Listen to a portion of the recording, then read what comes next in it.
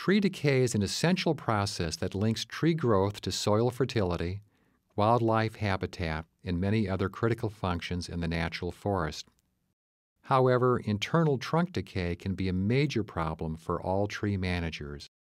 Internal decay presents a problem for both forest product quality and public safety.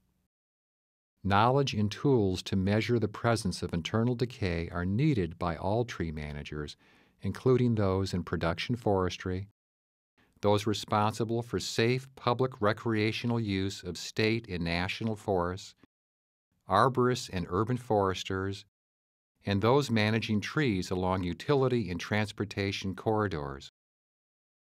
In production forestry, internal decay substantially affects the quality of raw wood materials and ultimately its value in terms of products recovered from the log.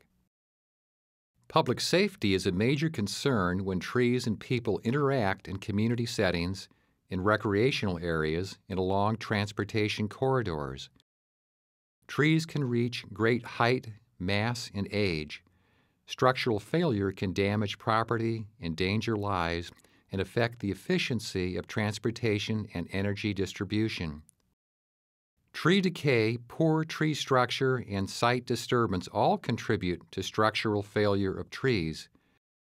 This fatal accident occurred when undetected internal decay caused a tree to fail into a roadway in the city of Monona, Wisconsin.